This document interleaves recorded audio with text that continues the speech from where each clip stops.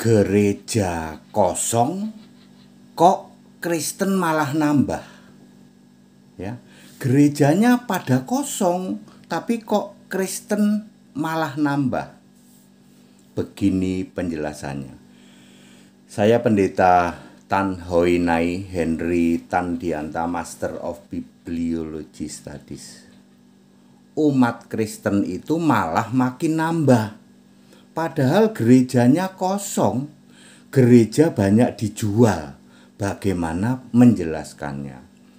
Eropa, terutama ya Eropa, Amerika, gereja banyak dijual. Ya, kenapa banyak dijual? Nah itu dia ya, yang akan kita jelaskan.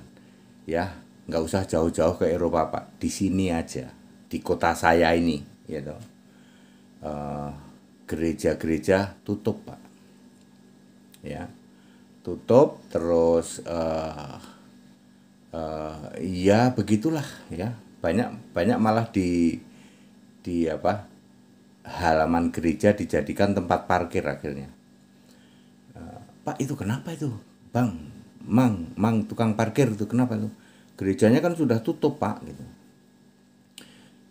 Mereka beralasan dipicu oleh COVID kemarin ya. Malah ini ada info terbaru, Malaysia COVID lagi. Ya, seperti itu. Benar apa tidak kita nggak tahu. Oke, umat Kristen makin nambah padahal gereja kosong. Gereja banyak yang dijual, bagaimana menjelaskannya? 1. Gereja online. Diakui atau tidak diakui, fakta menunjukkan semua gereja sekarang online. Fungsi gereja bisa diubah menjadi online dari rumah masing-masing, lalu ikut ibadah dari rumah masing-masing. 5 tahun lalu baru saya yang melakukan gereja online. Dihujat, dicaci maki. Pendeta HTD ya, nggak bisa bikin gedung gereja. Ya. Gerejanya online, padahal kami ibadahnya di ruko itu juga di ruko ibadah. Ya. Lalu sama karena COVID juga dilarang ibadah. Terus apalagi makin tambah sampai ke seluruh Indonesia toh. Makanya online. Sekarang semua gereja online. Ya. Jadi pertama karena online. Ya. Orang sudah dari rumah saja ya, dari rumah. Terus orang sudah mulai ngerti sekarang ya, fungsi gereja itu bisa dilakukan, ternyata tidak harus bertemu secara fisik. Apalagi nanti sekarang kan eranya kan WA group atau Zoom, lalu TikTok ya, TikTok juga bisa live. Nanti akan masuk di metaverse. Kalau metaverse itu 3 dimensi, kita betul-betul seperti ya kita ngumpul, betul-betul seperti kita ngumpul ya, seperti itu. Ya, nanti ada metaverse ya. Jadi yang pertama karena online. Kedua, ya, baptisan bisa dilakukan offline di masing-masing. Seperti kami ya. Orang Medan baptisan di cabang kami di Medan. Ya. Begitu. Lalu surat baptis saya tanda tangani ya, PDF dikirim ke Medan pakai PDF lewat WA, di-print di sana. Pak pendeta yang membaptis juga ngeprint tanda tangan dulu. Ya, capnya cap elektronik ya. Yang baptisan di Pontianak, di Batam ya, di semua wilayah Indonesia seperti itu dilakukan ya. Seperti itu. Jadi baptisan offline hanya baptisan, acara kedukaan, pemberkatan nikah yang harus offline ya. Harus secara fisik dilakukan ya, pemberkatan nikah. Itu pun nanti aktenya dikirim lewat itu ya. Ya, dicetak di sana ya, lewat PDF ya. Ya. Terus ketiga, memilih ajaran Alkitabiah yang sola scriptura. Jadi jemaat itu sekarang udah pinter. Ngapain kita datang ke gedung gereja, sementara di ibadah di situ ibadahnya tidak sola scriptura, nggak Alkitabiah. Baru datang demi nama Bapa. Sekarang orang udah mikir loh Pak, seluruh Alkitab dari Kejadian sampai Wahyu nggak pernah ada demi nama Bapa. Demi nama Bapa, Anak, Roh Kudus nggak pernah ada itu di Alkitab. Jadi orang sekarang kritis karena mudah banget aksesnya toh, ya. Jemaat punya banyak pilihan, tidak mau lagi doktrin yang tidak alkitabiah, yang tidak sola scriptura, ya. Sinode doktrin gereja sudah dihindari. Mereka tahu semua sinode itu pemecah belah, ya. Orang ribut gara-gara sinode, ya toh. Terus doktrin-doktrin gereja, ya. Karena kemudahan akses mencari tahu yang alkitabiah, umat akan memilih back to the scripture, ya, back to the scripture, ya. Nomor 4, visi gedung gereja menjadikan jemaat jadi objek pungutan. Karena ada gedung gereja, maka jemaat dijadikan objek pungutan, yaitu memungut persepuluhan, buah sulung. Jemaat dipaksa membiayai gedung ibadah.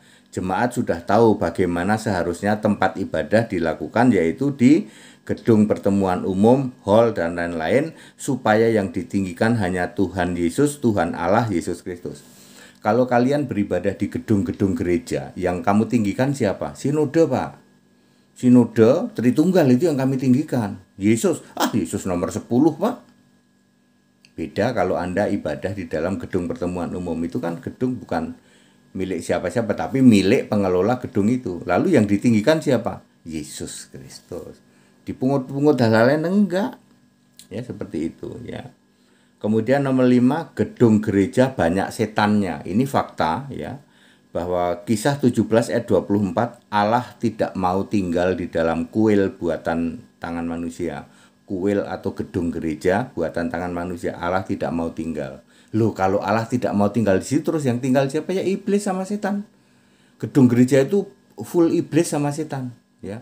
Iblisnya bisa lewat pendeta, yaitu pendusta, ya. Ya, dari masuk mimbar aja sudah, saudara-saudara, mari kita tinggikan Allah Bapa kita yang baik. Baru jeplak aja dalam nama Bapa, demi nama Bapa, ya. Iblisnya itu, lalu setannya banyak itu setannya. Makanya segala perselingkuhan, segala korupsi itu datangnya ada di gereja-gereja seperti itu. Banyak setannya. Nanti pakai bahasa roh yang pada kerasukan setan toh. Nomor 6, umat sudah sadar bahwa Kristen itu bukan agama tapi faith, ya. Faith itu tidak membutuhkan seperti hal-hal yang agamawi, gedung gereja, Taurat, ibadah dengan aturan-aturan tertentu, enggak butuh itu. Ya. Ya, clear, ya. Maka dari itu gereja kosong. Di Eropa dijual-jual gereja karena orang sudah tahu sekarang untuk ibadah itu sekarang ini, Pak, ya, di luar negeri, ya, di negara maju juga sudah at home, dari rumah aja ibadah, lewat Zoom, mereka lebih maju lagi, ya. Mungkin sudah ada metaverse di sana. Mungkin, ya. Itu kan sudah seperti itu, ya. Dan yang dipuji sudah Yesus Christ, my Lord, my God. Udah nggak ada lagi Father, udah nggak ada itu. Ya. Jadi saya merintis nih, ya. Ya. 2024 kita gelorakan, ya. Stop membangun gedung gereja. Stop, karena itu tidak alkitabiah. Gara-gara membangun gedung gereja, kamu memungut persepuluhan, dosamu kuadrat, memungut buah sulung, jemaat juga dosa, PDT pendustanya juga dosa. Ya, seperti itu, ya. Tidak boleh, ya. Ajaran itu harus alkitabiah, harus sola scriptura. Tidak boleh lagi ajaran Bapak gereja, ajaran teologi nggak laku, Pak. Ngapain seseorang datang ke gedung gereja mendengarkan khotbah sementara yang dikhotbahkan mudah sekali dilacak. Ya, orang di gedung gereja kan bawa HP. Ini kok orang ngomongin Matius 7 ayat 21-22. Coba kita cek ting. Wah, itu bener, itu kata pendeta HTD yang di mimbar itu pendusta itu. Alkitabnya ngomong gini kok aku tidak mengenal engkau, yang teriak-teriak Yesus Tuhan, Yesus Tuhan. Kenapa ya? Kenapa? Teriak Yesus Tuhan bikin mujizat kok nggak diakui, karena namamu tidak ada dalam kitab kehidupan. Sebab Yesusnya tidak jadi Allah. Ya, kamu jadikan cuman manusia gondrong, cuman Tuhan doang, tapi Allahmu tetap Bapa. Salahnya di situ. Oh, ketahuan salahnya di sini. Jadi khotbahmu dari atas mimbar itu mudah sekali dilacak oleh jemaatmu. Jemaat juga pada bawa HP, klik langsung. Ngapain kita datang ke ibadah kalau pengajarannya perintah manusia? Ya, tafsir manusia, ngapain? Anda terkena halusinasi. kita dikira masuk surga loh.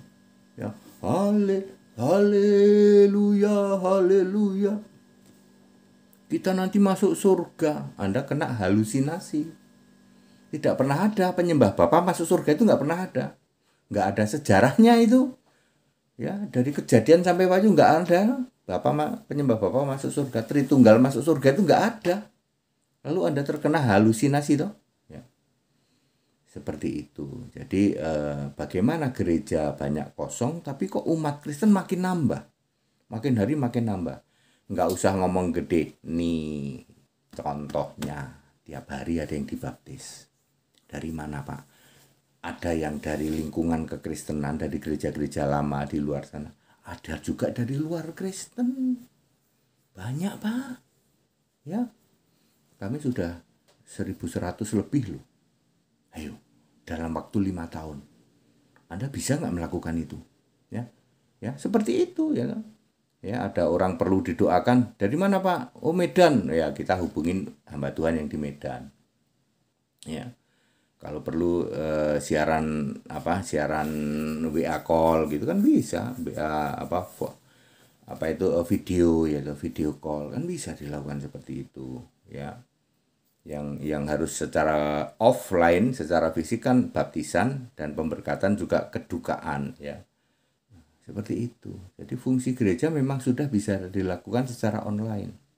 Di samping gereja banyak setannya, Pak. Ya.